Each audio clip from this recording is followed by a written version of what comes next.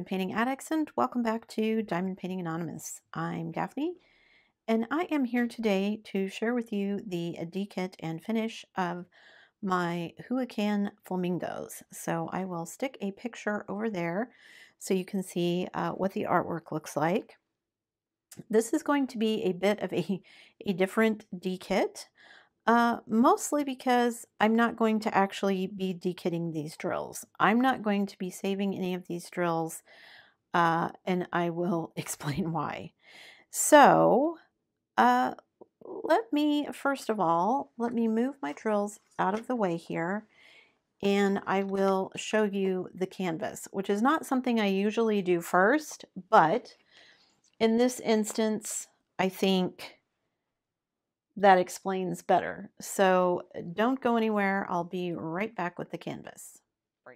And ta-da, here is the canvas. So let me see, I may need to zoom this out a little bit so you guys can see the whole canvas. I think, there we go. I think that lets you see the whole thing. Okay. So as you can see, it turned out really well. I'm actually happy with how it looks once it's completed. It was a simple design, just the two little flamingos, lots of kind of palm fronds and, tropical water and very pretty colors. And I like the flamingos. So all of that being said, I'm not mad at it. I am, however, extremely frustrated. So this is one of the new to me companies. I had never done a Huacan before. And when I unboxed this one, I got kind of some mixed responses from people. Some people were like, oh, Huacan's great. You'll love it, blah, blah, blah. And then I had other people who were telling me that Huacan was part of the Drillmageddon. Whenever that happened, that was before I started diamond painting. So I don't really know what happened there. But after diamond painting this, I think I understand. So just some details about the canvas first. It is a 30 by 40. It actually measures about 29.5 by 38.8. It is a full square, as you can see. There were 35 colors. It did include the DMC codes. It was double-sided adhesive. So I haven't done a double-sided adhesive in a while. In fact, I don't know that I've done a double-sided adhesive since I did my Diana. But anyway, the double-sided adhesive doesn't matter to me. I'm fine with either one. This is one that it's a Huacan, but I ordered it from the Huacan store on Amazon. So I ordered it on the 13th and I got it on the 14th. And I started it April 1st and I finished it April 8th. So it was $12.97 and it took me 20 hours and 15 minutes to complete. So not bad for a 30 by 40. And again, I do like the look of it. However, I started down here in this corner and I started working my way through all the sections. By the time I was done with this section, I was ready to tear my hair out. This blue color, which is one of the main colors, there's three colors. This blue, this green, and then this darker green. All three of those colors, which are the biggest colors, the biggest number of drills of the entire canvas, all have popping drills. Now, I have gone back, I have pulled up the ones that I saw that were popping. I have replaced them with ones that were smaller to help with that issue because there were some very irregular drills. And I think I mostly got it worked out. I also went over this many times with a very heavy marble rolling pin to try and get the drills to stick as best I could to the canvas, but I'm being very careful with it until I get it put away in my portfolio book because, yeah, popping drills. Now, I will say they weren't popping everywhere, but enough to be frustrating. And I'm actually looking forward to getting back to working on my Diamond Art Club Phoenix square because these squares were a headache. However, it did not defeat me. I finished it, even with all the popping drills, and I'm proud of myself for continuing on and completing it, even if it was kind of a pain at the time. So really, this is just an excuse for me to buy another flamingo diamond painting because this one didn't turn out as well as I had hoped. So, uh, yeah, I don't know if I'll get another Huacan. I mean, like I said, I don't hate it. I like the image. I think it rendered well for the size. And most of the drills, the pinks and everything were not an issue. It was the three main background colors, which made it such a pain. And I will admit, at one point, I considered going back and getting out some spares of these colors and just working with those to see if I could make it work. But then it became sort of a,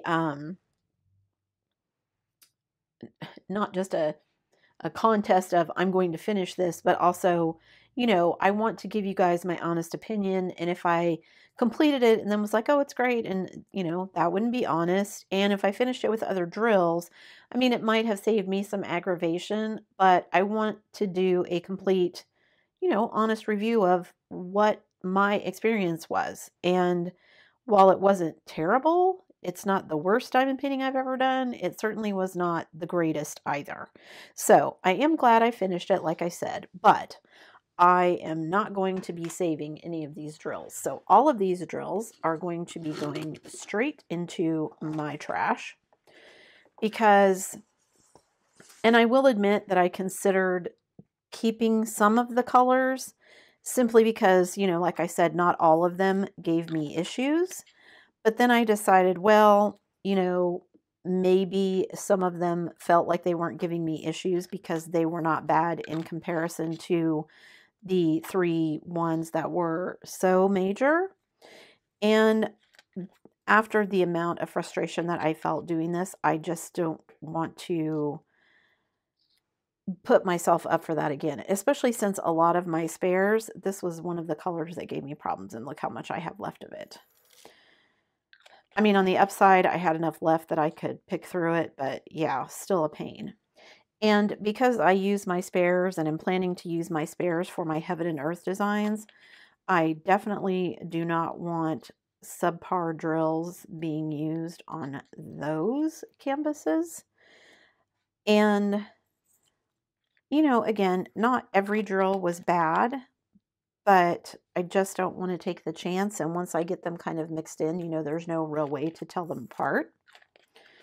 So into the trash can they go. Eventually, at some point, I will have this filled up enough that I'm going to do something with it. I don't quite know what. I was actually watching somebody streaming on Twitch who was doing a diamond painting. She was very new to diamond painting, and she was asking, what do you do with all of these leftover ones? Because she didn't want to just throw them in the trash and have them go to the landfill.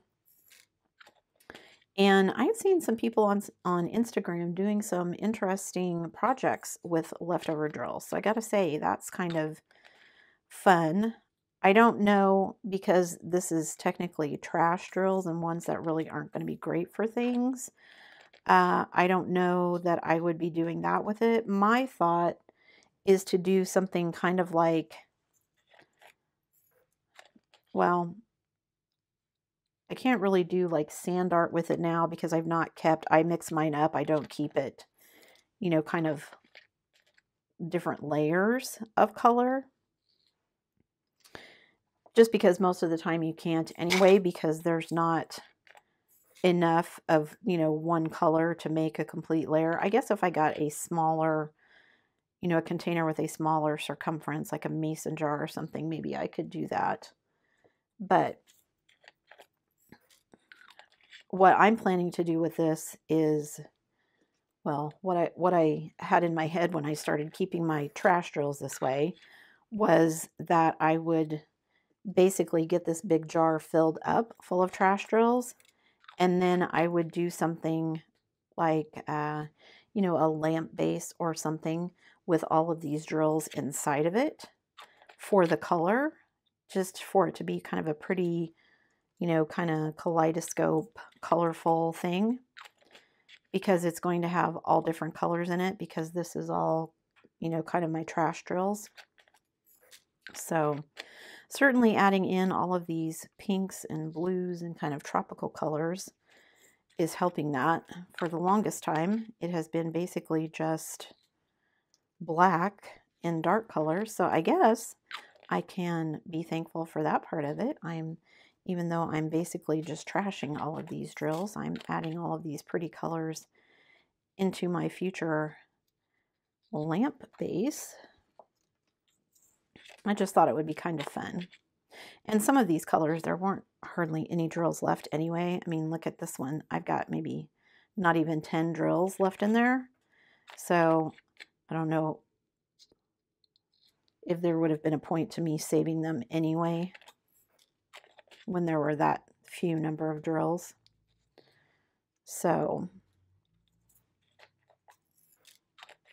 yeah, an interesting experience for my first Huacan. Like I said, I don't know that I will buy another one,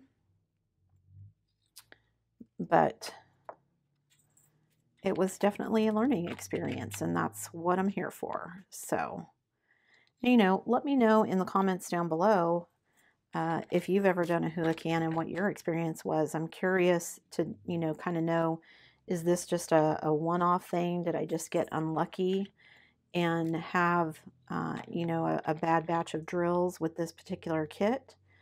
Has anybody out there done a Huacan that they really, really liked? And if so, which one was it? And, you know, maybe it was because I bought this from their Amazon store. I mean, I would assume they all come from the same place. But maybe these are like leftovers, or I don't know.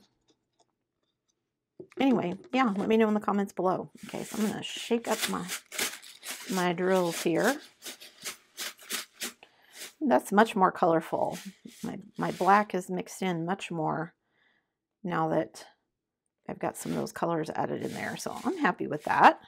And I've still got quite a ways to go before I fill that canvas or that jar up. And I shouldn't have closed it yet because I forgot to show you guys the actual trash from this kit. You won't be surprised to see that most of it is the those three colors that I was showing you. And some of them are stuck in here because they're ones that I peeled off the canvas to put in the trash because they were popping. So you can see a lot of them are stuck together because they're ones that I pulled off the canvas. That one's got something black on it. There's one stuck to me. Some of them have tabs on them. You can see that pink one right there has a tab on it.